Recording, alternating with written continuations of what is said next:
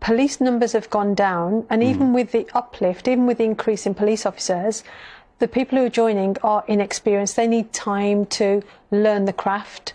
So there are demands on policing that there never used to be. For example, you know, it takes police officers to do Beergate, Partygate, unglue protesters from the streets or from paintings. So that in itself will create a resource requirement. So I don't know how this the sticker one was escalated above those incidents. I don't know how that happened, because I don't know about that particular incident. But there are decisions being made all the time about who to send, how many people to send, and is it in the public interest? But do you understand that the public is getting a little cynical about all this? The reason that sticker incident came to my attention was because I suddenly started getting emails from cynical people saying, when your house is being burgled and you call 999 and they don't seem terribly interested, just tell them you put a Robertson's, they'll find your house easily because you've got a Robertson's Golly sticker in the window, and then they'll be round in nothing flat.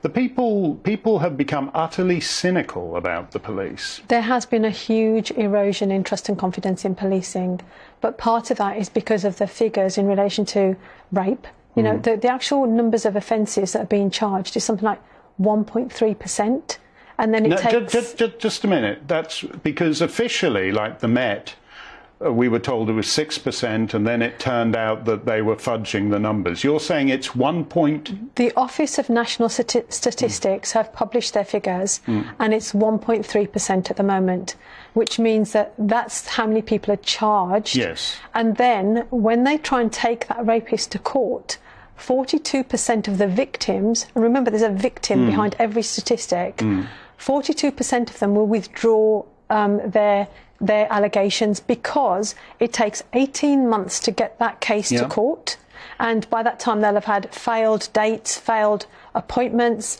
and by that time people want to get on with their lives and they don't want to relive that experience again and again. So there are issues, there are huge issues, and there does need to be a real look at the leadership and how policing is being managed and operated.